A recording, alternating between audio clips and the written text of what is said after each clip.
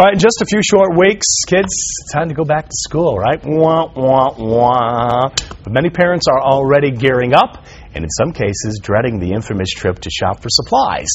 Here with tips that could save you some money is Nancy Lee. She's president of MyRegistry.com. Thank you so much for being here. Thank you for having me, Patrick. I can remember back, when we were going to school, my mother would go probably the weekend before, and it would be crazy crowded with people. Maybe supplies weren't there. Things have changed. Absolutely. That's absolutely the wrong thing to do. Yeah. So you offer something a little bit different. Tell us about it. Absolutely. Well, MyRegistry.com is a gift registry service, but gift registries are no longer just for brides.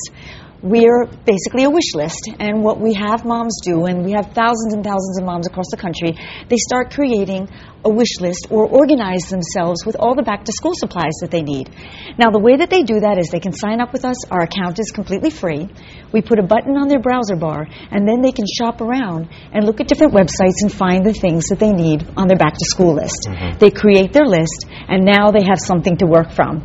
The most important tip that I can get the moms to start with is get organized and start early. Those are two really important keys to turning this back to school into not a hassle. Sure. Many schools and teachers, classes already have their lists out, and some of the basics you're going to have every single year. So let me just say, Uncle Patrick, me, and I want to help out my niece or my nephew and get some supplies. Can I go on there and buy on their behalf too? Absolutely. So you're going to go onto their wish list, and you're going to find out exactly what they need for school. You can just put in their name, and then you find something that you want to purchase for them.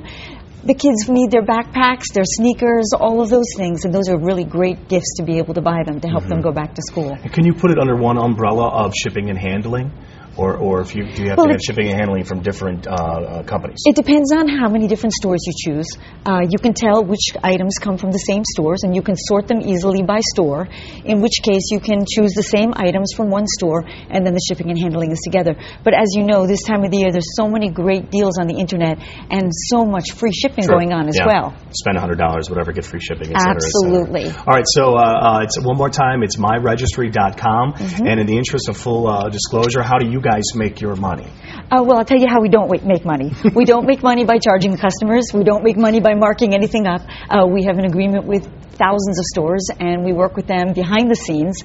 But it's a free service for everybody who uses it, and it's very helpful. And you can do cost comparison as well. Oh, you can? Okay, very good. Well, we thank you so much for being here, and best to you and all those moms and dads out there who are trying to save a few bucks in this tough economy. Thanks so much. You take